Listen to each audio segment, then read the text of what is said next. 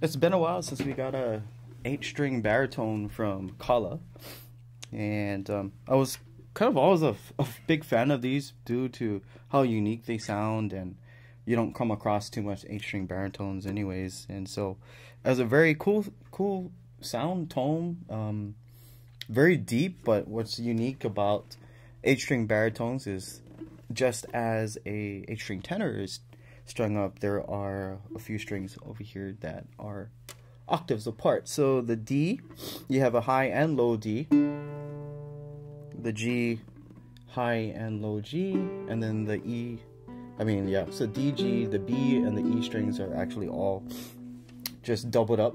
So you kind of get like an illusion as if there's more than one person playing.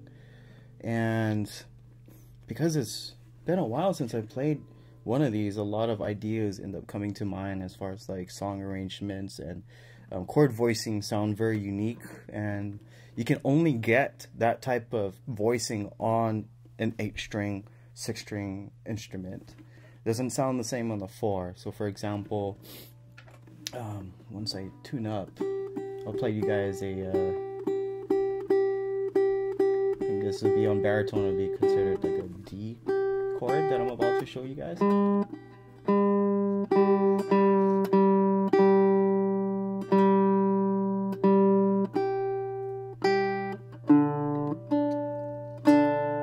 So this is really cool. Oh, yeah. That sounds really nice, and because you have a longer scale, the notes are going to ring out longer.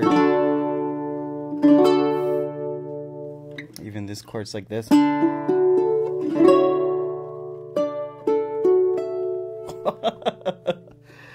And a lot of it has to come from the type of wood that this is constructed with. It comes with a solid cedar top, laminate acacia back and sides, which also cuts down a lot as far as like the sale price is going to go. So this is a very affordable satin mahogany neck.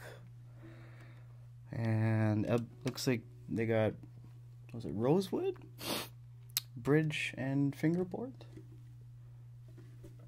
Very nice ukulele in a gloss finish, nice binding, and you can really see the curls or the wood grains from the acacia come through on the back, especially because it's a baritone size. You can see more of the wood grains and the character of the instrument.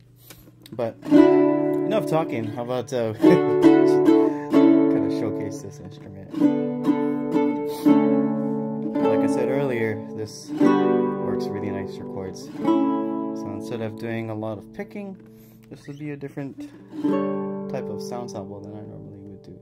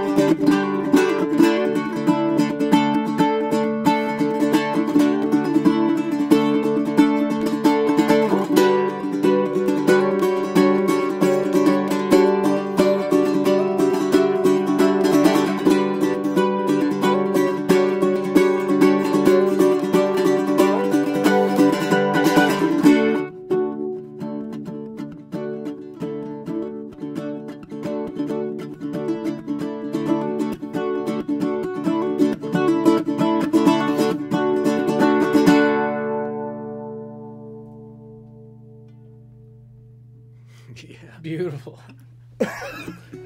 Wow. That got intense. Oh, is this like we were just talking about? You know, like what you said.